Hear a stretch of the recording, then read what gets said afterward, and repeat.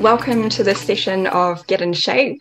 My name is Clarissa Hirst and I'm the Content Manager at the Financial Services Council. I'm delighted to welcome Kate McCallum and Julia Newbould, joint authors of The Joy of Money, the Australian Women's Guide to Financial Independence, a book that focuses on equipping women with the tools to navigate the world of finance. Now, between them, they have a wealth of experience in the financial services sector. Julia is a financial writer and commentator with a background in economics and journalism. She's currently editor-at-large at Money magazine. She also founded and ran the Stellar Network for BT from 2013 to 2019, supporting women in financial planning. Kate is a financial advisor and director of award-winning firm Multiforte Financial Services. She's chair of FinCER's New South Wales Council, national chair of the Association of Financial Advisors, Inspire Women's Community, and the winner of AFA's 2014 Female Excellence in Advice Award. Impressive resumes. Now, Kate and Julia are both Aussies, but there are a lot of applicable lessons from their book and their many years in the industry that the advice community here in New Zealand can learn a lot from. So, Kate and Julia, welcome to Get in Shape. It's great to have you here. Thank you very much. Thank you. We're delighted to be part of the New Zealand community. Fantastic to hear it. Well, let's jump straight into it. I'd love to hear about your respective journeys so far. Kate, we'll start with you. Could you tell us a bit about how you got into the industry and some of the lessons you've learned throughout your career as a practitioner? So I have to confess that my journey to financial advice was rather meandering and somewhat accidental, but I'm delighted that this is where I've landed sort of 15 years later. I started out working in major corporations and doing some consulting work. And then I was looking for an industry that I felt I could not only have a good career in, but also that I could make an impact and be able to do things that for me were sustainable over my lifespan of working. And I landed up in financial services working with State Street, who's a global organisation. And then we're fortunate enough, I moved into the banks in Australia working in wealth management and did a whole range of different roles, so from product management through to strategy to client relationship management, and then finally landed in the financial advice business in a strategy role. And I kept looking at it from the outside in thinking, actually, I think this is a place I'd really like to be. And I think it's a place where I could use the skills that I'd accumulated to make a real impact on people's lives. And so that was the prompt 15 years ago to start Multiforte. And Julia, we'll move to you now. So how did your background in economics and journalism bring you to where you are now? And what have been some of your biggest lessons? So I originally studied economics because I wanted to get into stockbroking and I love the money markets. But when I came out, it wasn't a great time. And also I wasn't that keen on working in that industry anymore. So I wanted to get into PR. Everybody said you need to have a writing background. So I went and did a cadetship and started writing for a local paper.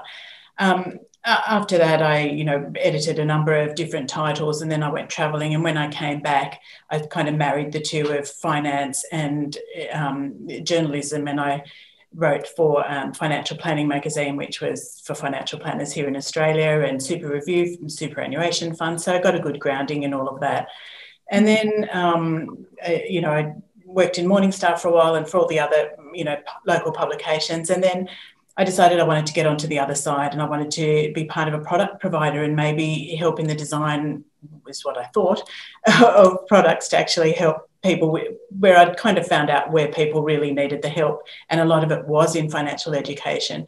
And so I worked at BT for a while and then found that wasn't what marketing was all about, really. They just helped when the product was already designed. So that's when I came back into journalism, and that's taken me here to Money magazine, which is a great publication here, and it's very well read and there's a lot of interaction with our readers and ourselves, so we feel that we're always in the know of what they're interested in, and that's a great place to be right now. The first of them is do the work, so I'm a big believer in get the evidence, do the research, don't guess. So really find out what's going on and be prepared to sometimes go outside your comfort zone in doing that. I think there's an important lesson in really extending yourself. And so that means being curious about things, trying things that are new, exploring areas that perhaps are uncomfortable, and growing your skill set. So that's been an important part of my career, is just continuously, not only formal education, but informal education, and being prepared to do things that are a little outside the comfort zone. I think it's really important to nurture your network. So people are really important to me. And so that's about building a good base of just people who you have connections with. And some of them are product providers, many of them are advisors, other professionals in our community. And then being generous. So being generous with your time, helping other people along. So some of the young advisors in our community, I'm really passionate about making sure that I have time for them. I refer clients to them. And just, make sure that we have a thriving advice industry through that. And probably the last thing is be really discerning with your energy. And this is about picking what you're going to spend your time doing, saying no to things that take you further away from your goals, and then saying yes, absolutely, to the things that bring you closer towards them and help you, I think, feel fulfilled and grow as an individual and as an advisor. And what are some of the lessons that you've learned through your career so far? So one of the biggest lessons I've learned in the finance world is a lot of it's dependent on jargon, and that really excludes a lot of people who feel that they can't keep up with the ideas and they can't keep up with their finances just because they don't understand what professionals are speaking about. And that's a terrible way to exclude people. So one of my passions is to cut the jargon and, bring it to people that in ways that they can understand, because we're all better off when people are better, financially able. And you're very good at it. Oh, thank you. And I guess one of the other lessons is it's not always people who are not doing well that need help. There are often people who are doing very well, but they don't quite know how well they're doing, and they're still very stressed about their finances. And so, meeting both those needs of those who don't really understand and those who are doing well but aren't sure of it, I think that's important as well. Yeah, absolutely. So how did your collaboration then on The Joy of Money come about? You're obviously coming from, you've got Kate, you're on the practitioner side, Julia on the commentator side. How did you come together for this project? Well, we often found that we were at the same events because we were drawn to the same sorts of subjects, like helping women, especially with their finances, because women are both here and in New Zealand behind men in both the pay gap, which I believe is around 10% there at the moment. Also, we retire with less generally, and we're just a little bit less confident than men to do things with our finances. So we both kind of decided that we wanted to do something about it. And so we would meet for lunch and so on and discuss ways that we thought we could help people. And one of those lunches, I was sitting there in complete frustration because I'd run a series of seminars.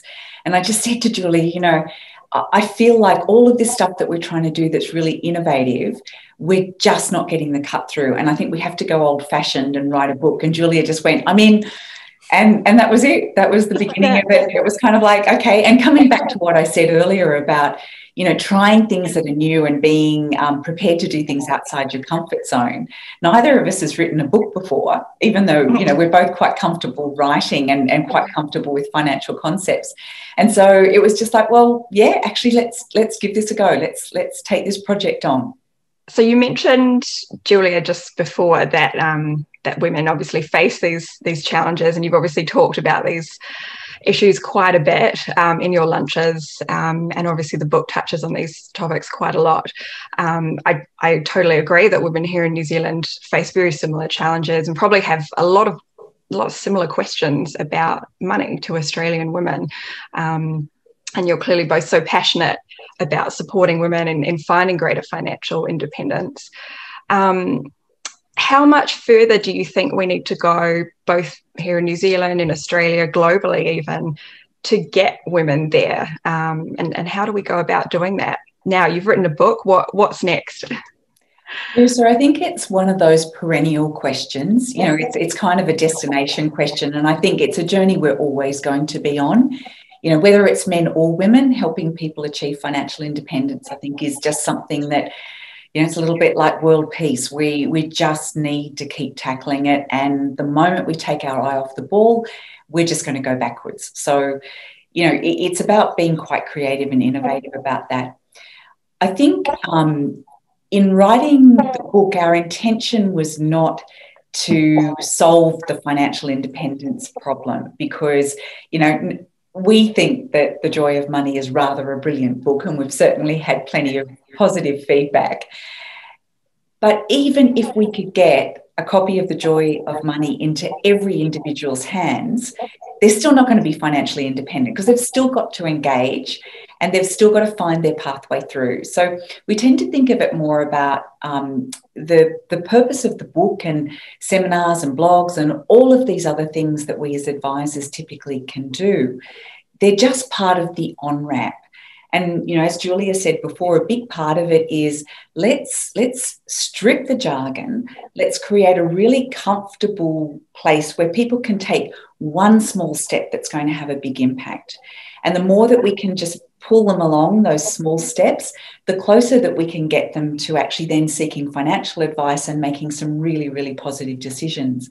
So we see, you know, all of these different tools that we've got at our disposal, and The Joy of Money obviously is an important one, but it's an on-ramp, and hopefully there's many, many people who will work their way through some of the ideas and the exercises and the fun creative things that we've got in the book and say, actually, this is great. I've now got a platform that I want to go and see a financial advisor because they're going to take me to the next level.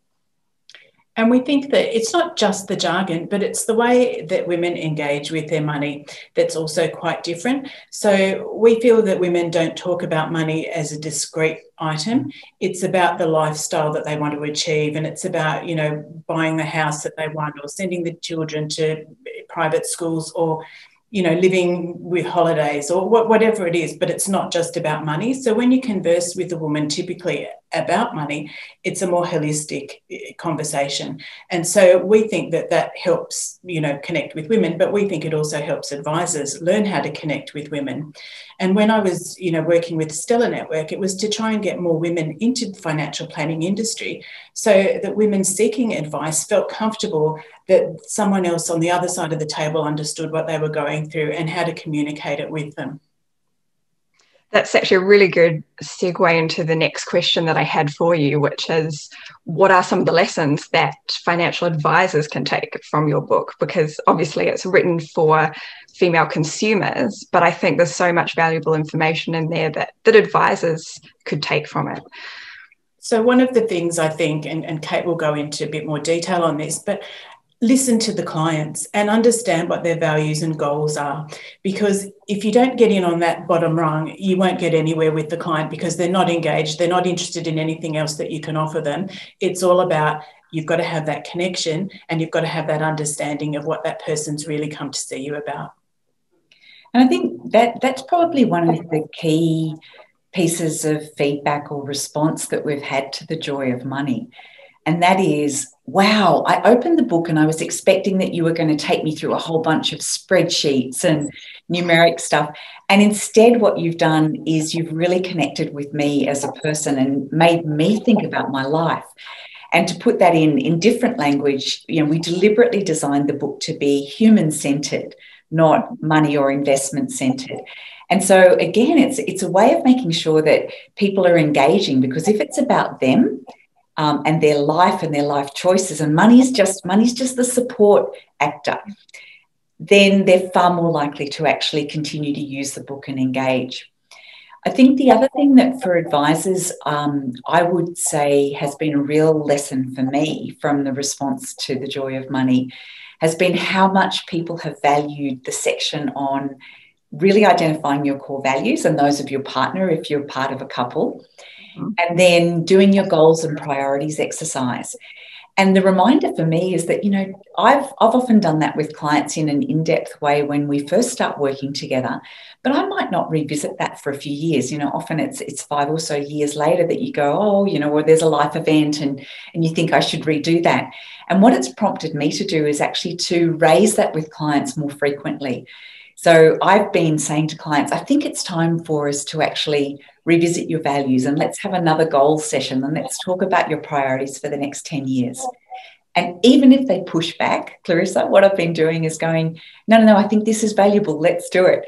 And I did it last week with a client, and it was just blow away to see how they started to design new things into their possibilities over the next 10 years, just because I was raising the questions and I was pushing them a little bit on where they might like to go to.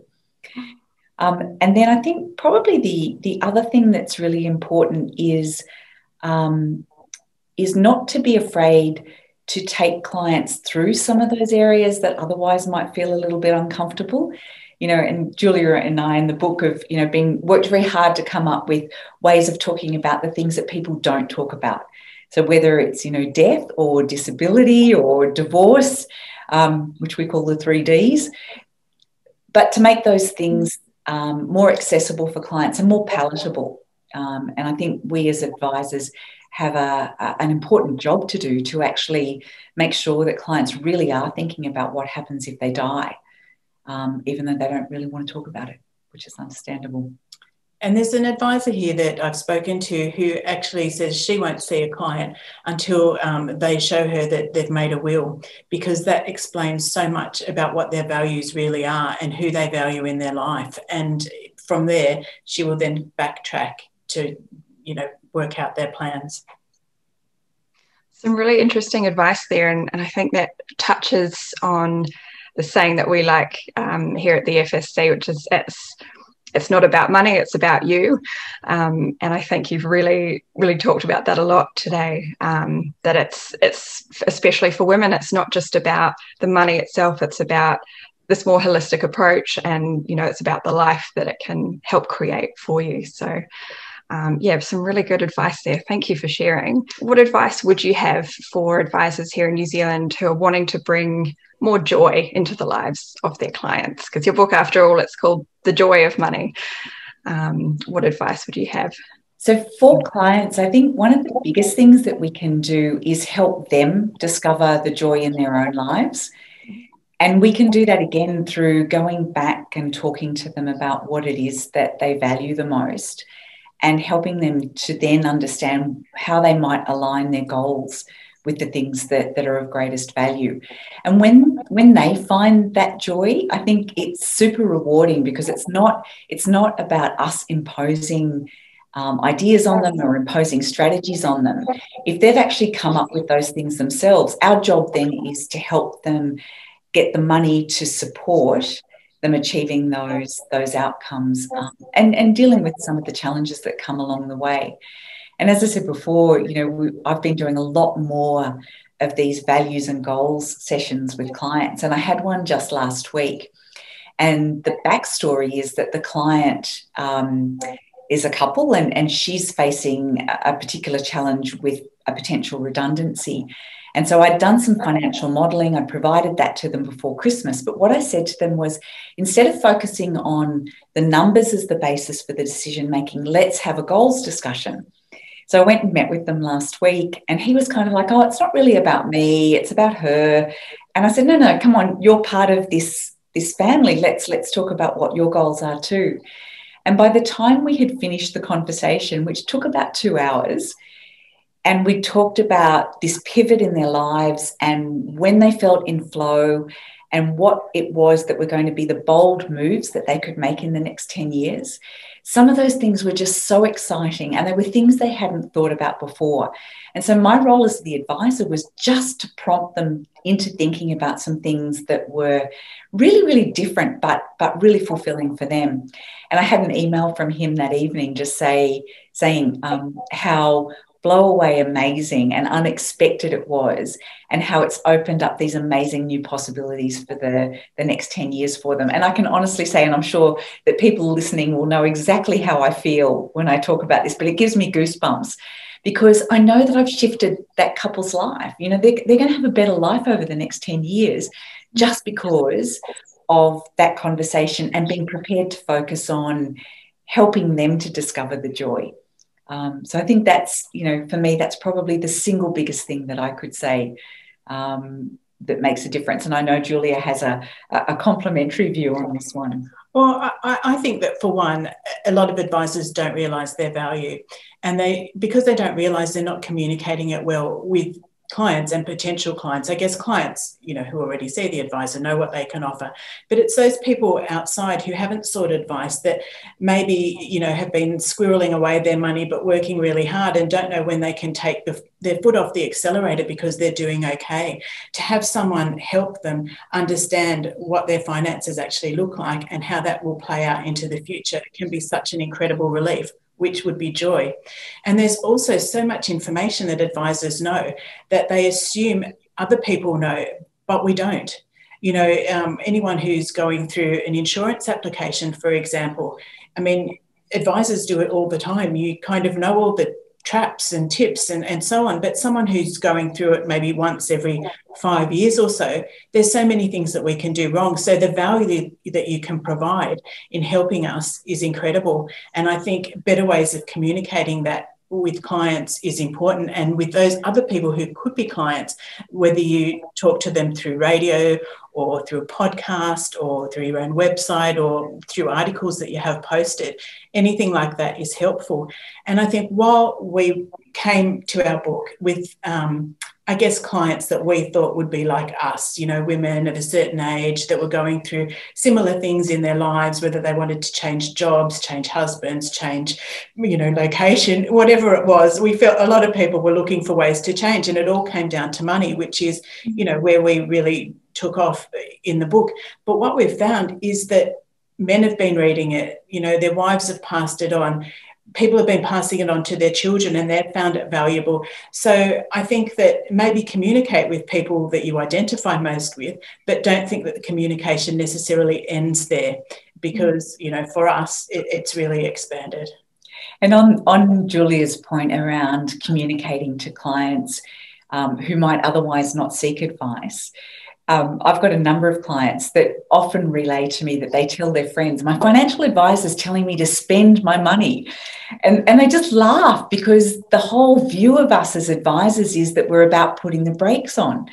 And I think we have to shake it up, because sometimes we're saying, actually, no, you guys are so well provided for. You've done such a good job of saving.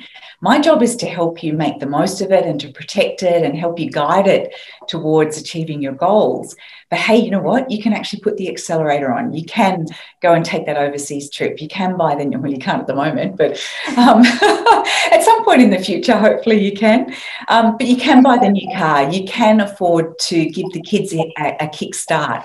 And that, I think, is a very, very joyful thing as well. So taking a lot of the concern away, because quite often clients have really unfounded concerns.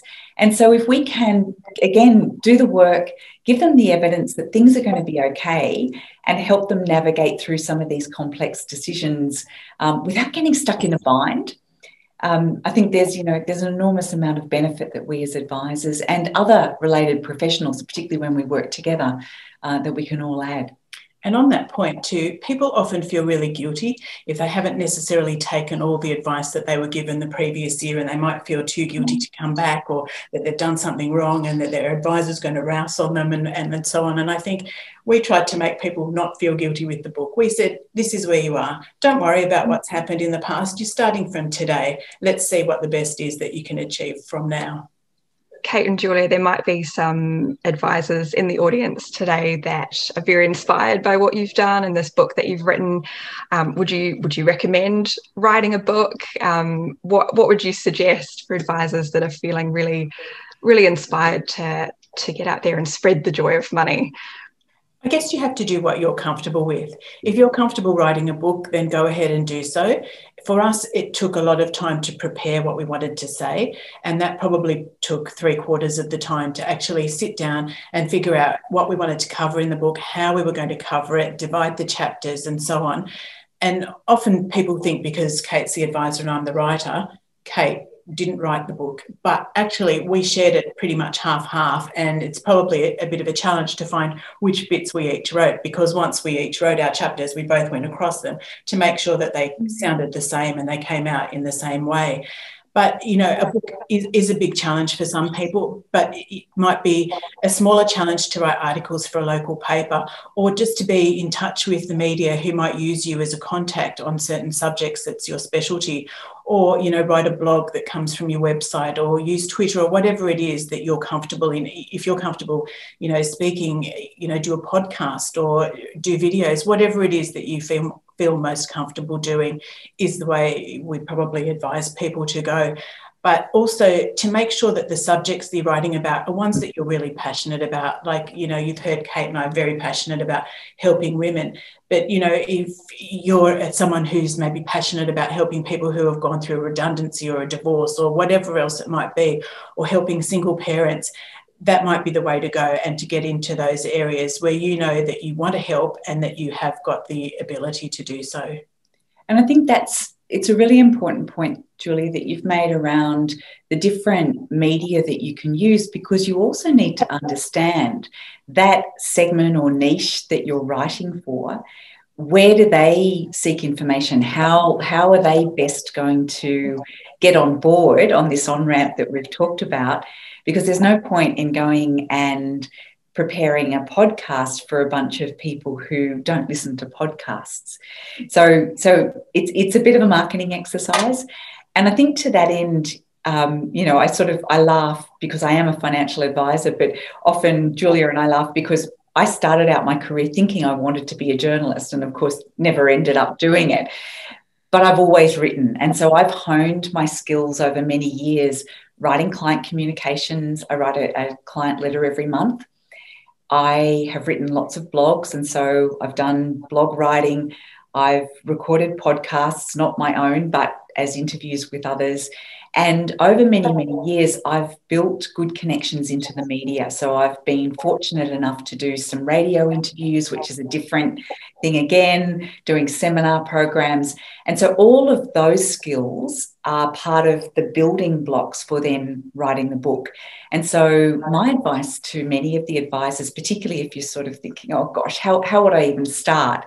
Just start with something small that you think will have an impact. And it might just be, you know, as Julia said, an article in the local paper, or ring your local radio station and just get an interview and talk about something that when we did the research for The Joy of Money, what we were looking for were the ahas. So something that wasn't generally written about, but when we were interviewing the women and the men, because we interviewed both for the book, where there were threads that came up that we thought, oh, wow, that's really, really interesting. That's something we have to cover because it hasn't really been covered well before. So I think it's just about, you know, getting started and doing what suits your audience. And circling back to that whole notion of nurturing your networks, the book wouldn't have ever made it into people's hands on its own. You have to have a network of people who'll help you with distribution, whether it's the media or, you know, other organisations who might be interested in telling people about it. Thanks for those really helpful tips. Hopefully some people in the audience are feeling very inspired right now to do something similar or something totally different. Like you say, find what works for you, right? Exactly. Thank you so much to both of you for sharing your wisdom with us today and your journeys. It was a very informative, very, very joyful conversation. So thanks again for being with us. It's delightful to be part of this, and thank you for sharing the joy.